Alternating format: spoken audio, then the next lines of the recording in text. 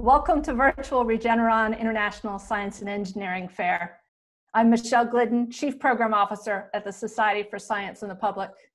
And I have the opportunity to work on Regeneron International Science and Engineering Fair throughout the year, and this year would have been my 22nd event.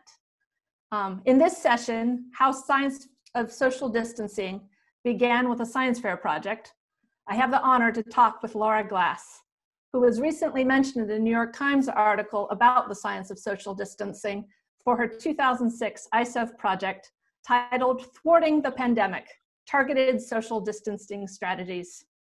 So I'm pleased to introduce Laura Glass, who is currently the Student Program Fellow at the Memorial Church, Harvard University, as well as a first-year proctor of the Harvard College.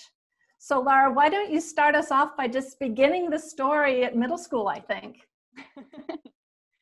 Yes, first, thank you so much for having me. It's such an honor to be back in the ISEF world, truly. So it's lovely to talk with you, Michelle. Thank you. Absolutely. Yeah, so it all really began, science fair in my life began since I was probably 8 years old. It was a feature of my life every year from young. But my interest in infectious diseases really began in 8th grade when in a different class, I was learning about the bubonic plague in the Middle Ages in Europe and the devastating effect that had on the population at that time. And I was really curious about what kinds of ways people navigated it then and how we would navigate something like that in our current day. And I was able to use a very abstract computer modeling system in that 8th grade year to really get a very beginning sense of how infectious diseases like the flu or like the flu in that case could spread in pockets and then quickly take over the entire simulation. And that abstract space really allowed me to gain a lot of interest in what it would look like to increase the complexity of that simulation. So following that 8th grade year, 9th grade came around and I had access to a much more complex tool, computer modeling simulation, to really think about the spread of infectious diseases like the flu in a simulated community made up of what looked like my own surroundings as much as possible.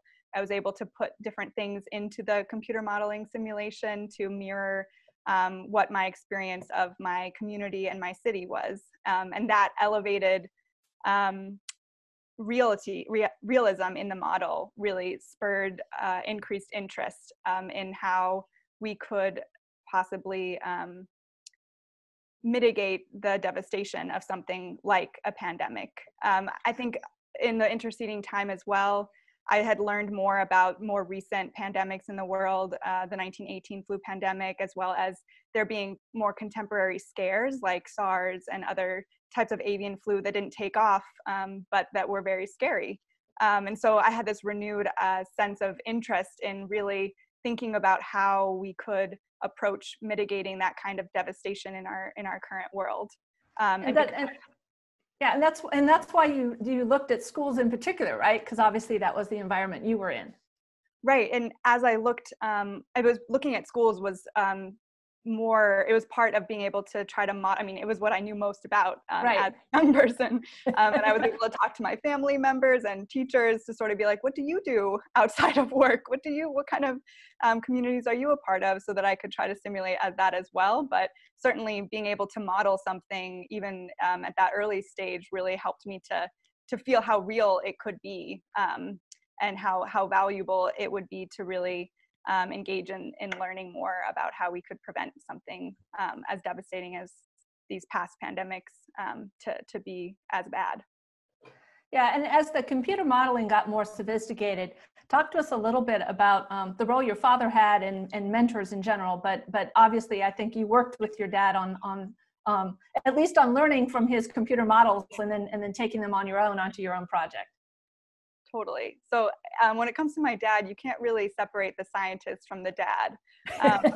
My dad is retired now, but being a scientist is and was so much of a part of who he is and how he parented. So, I have 2 sisters. I'm the middle child, and everything from learning about the different ways we're doing chores and different elements that were part of the cleaning fluid that we would be using and why we would choose that one over another one, or going on hikes and learning about the mountains around us.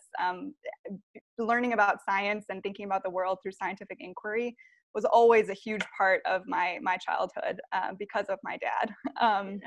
And yeah, so I was very lucky to have in him a mentor and somebody who was intrinsically interested in supporting me as a human growing in the world as my father, but also as somebody who cared so much about science and so much about inviting people into learning about the world through that lens. So my dad was a huge mentor for me throughout, as I said, starting from age 8 and thinking about science fair, and same as with my sisters in their own ways. And it was, it's not without its complexity. I think Right. any mentorship has its different, any relationships has its different elements. And I think, there were definitely moments in which I also felt that I needed to frame boundaries so that I felt like that I felt sometimes that people would assume that because my mentor was also my father, that I maybe didn't do all the work in the same way. And because of that, I think that whether that was true or not, I felt that. And so it made me, in some ways, probably work even harder to convince people that, no, this is something that I am doing, of course, with encouragement and support from my father in ways I wouldn't have been able to do otherwise. And also, I really did this. And so that, it's complicated. I'm sure people have. Yeah, it is, and in any competition, and yet an important distinction, right? Yeah. That a mentor can be found anywhere, and some of us are lucky enough to have that mentorship in the family. And it's wonderful that your dad and you and your sisters had those opportunities. So then talk to us how it transitioned a little bit, because then you actually kind of went to work with your father in moving this towards public policy. Yeah. So one really cool thing was that my work with science fair in these sort of self-contained project scenarios was also led to me being able to contribute to the work of my father and his colleagues at the time in their own professional context. So that collaboration allowed me to integrated the work that I did in science fair, which was also built up, in summers and throughout and beyond the science fair season. I was able to continue to contribute in my own way to the work that then they took as professionals to create, to publish papers, and then ultimately, which then led to impacting public policy. So that piece of it I was much removed from when it actually went from, the publishing of the papers to then it becoming something that would impact policy. That was not so much my close journey, but my work certainly contributed. Absolutely. Well, that's pretty cool. So talk to us a little bit. I know that once we saw the New York Times article, we had several of my colleagues and friends and fair directors who reached out and obviously loved the mention of science fair and the fact that your project was so engaged and involved. So talk to us about the ISEF. You went 2 different years. So kind of what was your experience and how did you find it? Yeah, participating in science fair at that level was what truly was life-changing for me.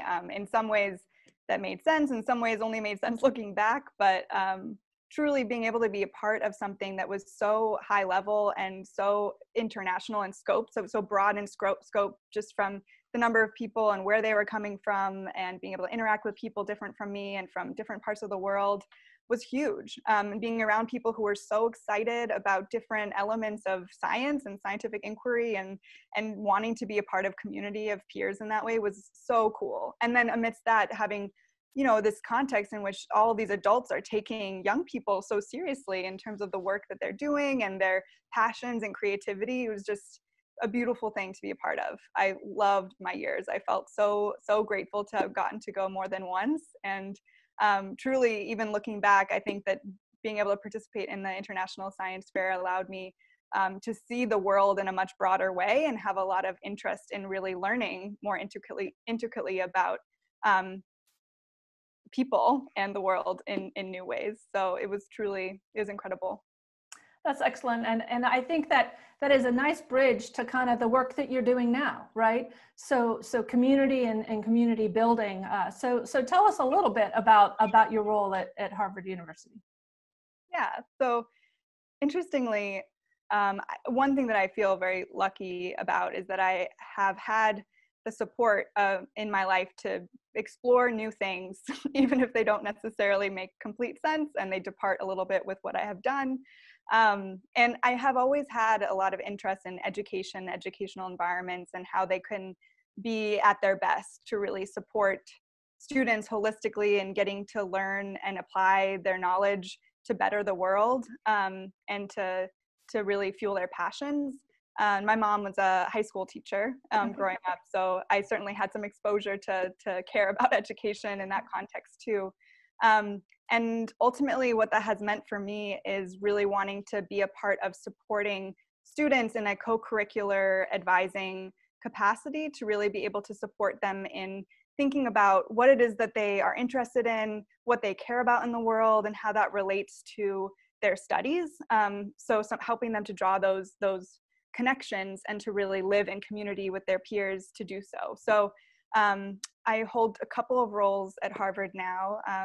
One role which I have held, this is my 5th year doing that, is called a resident first year proctor. So I live in a first year dormitory and I support incoming students in transitioning to Harvard, and also as many of their academic advisor, helping them to sort through all of the opportunities to really find what fuels them, and where what the world needs and what they are interested in can really match. And also to support them in creating community with one another, and really acknowledge that that's a big part of life and that's a big part of learning, and that we all have a role to play in that. It coincides very well with my other role, which is a student program fellow at the Memorial Church of Harvard University, where I really support students through programming, advising, worship, to really connect how and who they want to be in the world in a very deep way, to what they're studying and how they're going to apply what they're learning into their life and integrate it into a greater whole. And it's really fun. I really love to do it. I love that. You kind of at school forever, right?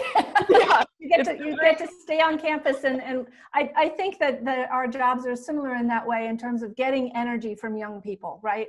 And in a role that you can support them, that you can give them energy, and even with this virtual event, I feel like there are ways that we can demonstrate to the young people who are finalists this year that is still an international event, that there is that international exchange, and that not unlike a college campus, it does allow you to broaden your scope and to think about and learn about different people kind of throughout the world.